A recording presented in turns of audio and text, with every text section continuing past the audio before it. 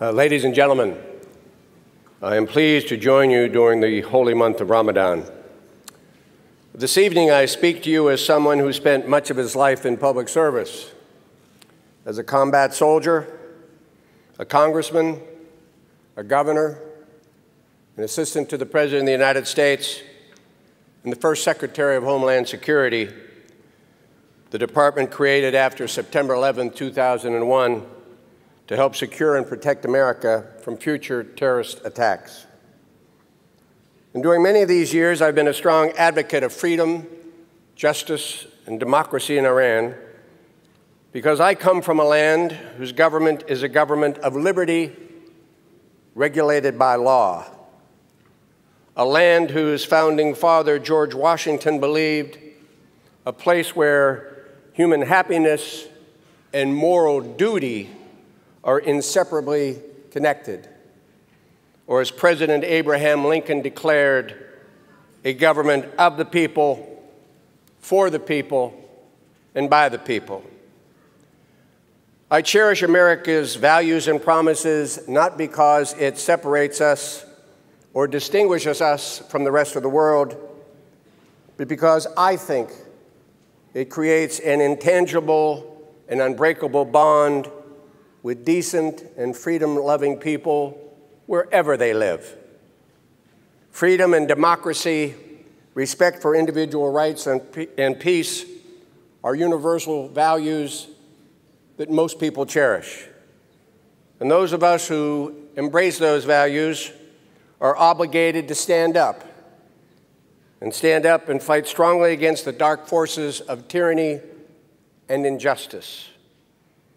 And for that and many reasons, I'm proud to stand with the Iranian resistance, Mrs. Maryam Rajavi and the Iranian people in their embrace and pursuit of these universal values. I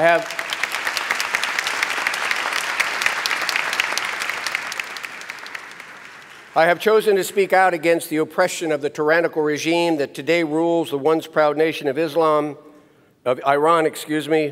and are honored to join you in that cause today. Everyone in this room knows the savagery, the violence, and the inhumanity of the Iranian government. This is a regime that brutally repressed and suppresses its own population, its fellow Muslims. In 2009, when millions of disenchanted Iranians rose up to demand a democratic form of government, the mullah's forces descended down upon the defenseless protesters with knives and bullets and repression. Many families of the MEK have lost loved ones. I've had the good fortune over the years to meet with many of the families. I've seen the photographs. I've watched the tears flow from sorrowed faces. In fact, tens of thousands have been executed by the tyrannical regime in Iran over the past 30 years. How ironic that the gathering tonight coincides with the 25th anniversary of the massacre of 30,000 prisoners of conscience, Muslims all, based on a fatwa by Ayatollah Khomeini. The mullah's legacy for the Iranian people has been nothing but suffering, death, decay, destruction, poverty, and pain. Its record is equally ruthless and vicious when it comes to its relationship with the international community. Since its inception, Tehran has created and funded extremist groups around the world, most notably Hezbollah, but there are so many others. The killing of innocent Muslims and non-Muslims is embraced by these radical fundamentalists. Terrorism is part of the Iranian regime's DNA.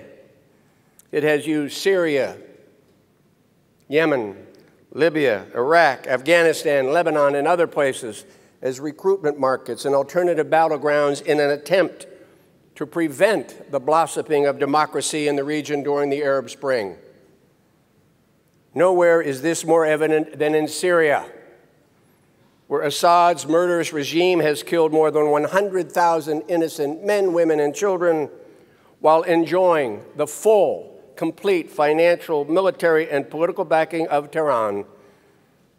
I stand with Madame Rajavi and everyone here and commend the people of Syria and the Free Syrian Army for their valiant resistance and perseverance in the face of unspeakable inhumanity. The Iranian regime will continue on this path of death and destruction. Its attempts to acquire weapons of mass destruction are meant to preserve its decaying rule in Iran in the face of a disenchanted population. If the Iranian regime acquires nuclear weapons, make no mistake about it, the world can expect it to spurn more extremism, terrorism, and fundamentalism. And what makes the threat even more dangerous, and frankly what brings many of us together tonight, is that the mullahs commit and justify their crimes against the Iranian people and fellow Muslims and their enemies in the name of Islam. They stone women to death, torture, rape, carry out draconian punishments such as limb amputations and public executions, and they do it all in the name of Islam. The mullah's Islam is one of brutality, vengeance, and ruthlessness. The genuine Islam, as I've come to understand, and all of you in this room know, is one of compassion, tolerance, and forgiveness. Virtually every chapter of the Holy Quran begins with, "In the name of God, the most merciful and the most compassionate." That is why we are gathering today.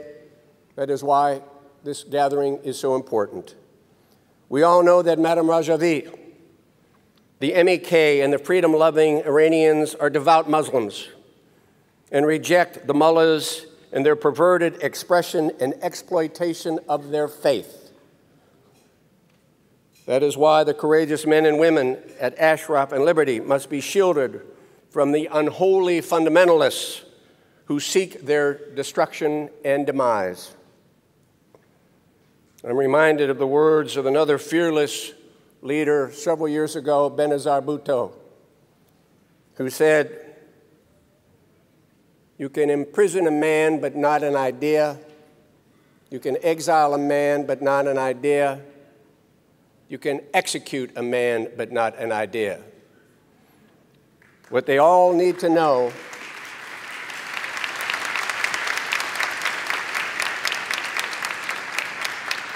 what the leaders in Iraq and Iran need to know is they can conspire to imprison, torture, exile, or murder the residents who oppose them, particularly in Liberty and Ashraf, but they will never, never extinguish their commitment to the cause of freedom and the universal values of justice, tolerance, and equality.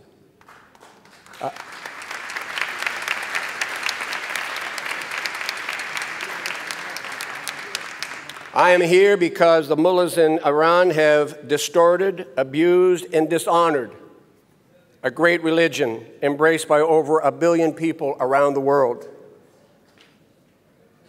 I am here to remind my government that it promised to protect and defend the residents of Ashraf and Liberty under the 4th Geneva Convention, and tragically and unconscionably to date have failed to do so. I am here because the Iraqi government has conspired with Iran to terrorize, harass, and murder the residents of Ashraf and Liberty, and to call on my government to remove them immediately from Iraqi soil to safe haven, where the stalled resettlement UN efforts can begin in earnest. And if they cannot remove them from Iraq, let them return to Ashraf, and if they will not let them return to Ashraf, call on the Maliki government to provide them defense at Camp Liberty until the United Nations can proceed quickly with its resettlement efforts.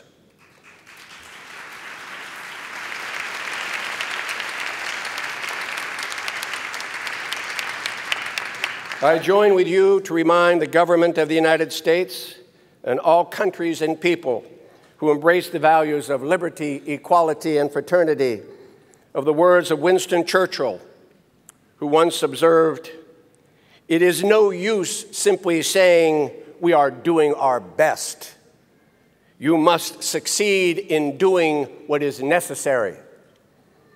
And what is necessary is to repudiate the mullahs, keep the promises made to the MEK, support a regime change so that a democratic, non-nuclear Iran can live in peace with its neighbors and in harmony with the rest of the world. We are proud.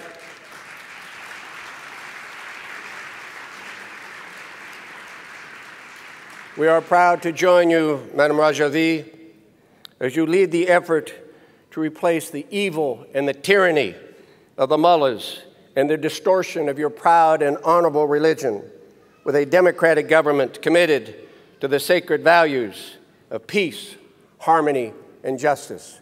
It's been an honor to be with you this evening. Thank you very much.